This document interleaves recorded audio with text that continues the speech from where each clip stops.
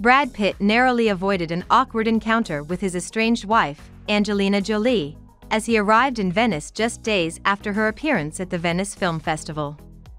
Actor, looking every bit the Hollywood heartthrob, was spotted alongside his co-star and close friend George Clooney. The two A-listers arrived by water taxi, dressed in dapper outfits, ahead of the premiere of their film Wolves, which will be screened on Sunday night at the festival. Angelina had premiered her biopic Maria at the festival on Thursday evening, hinting at the emotional toll her divorce from Brad has taken.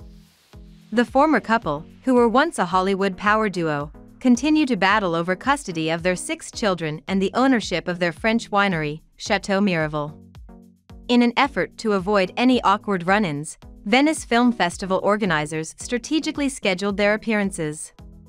Artistic director Alberto Barbera explained that Angelina left Venice right after her premiere to attend the Telluride Film Festival in Colorado, ensuring she and Brad wouldn't cross paths at the Lido.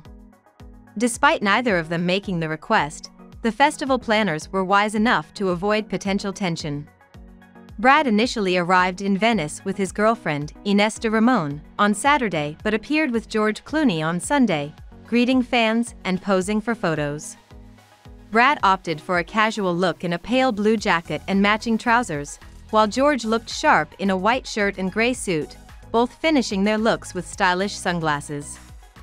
Angelina made a stunning red carpet appearance for the premiere of Maria, in which she portrays legendary opera singer Maria Callas. She dazzled in a custom stone chiffon gown by Tamara Ralph, complemented by a fluffy faux fur stole and a gold floral pin. Reflecting on her film and her return to the spotlight, Angelina mentioned that she had taken a break from her career to focus on her family. However, with Maria and the upcoming release of Without Blood at the Toronto International Film Festival, she is now picking up the threads of her film career.